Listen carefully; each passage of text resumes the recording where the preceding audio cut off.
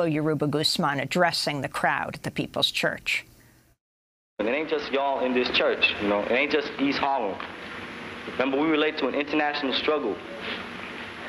So it may sound ridiculous, but this all links up to what's happening from Vietnam to Puerto Rico to Watts.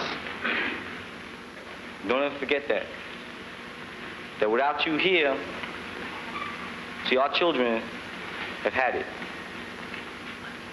What you do here today, and what you do after you leave this church, no matter what happens, whether we get busted,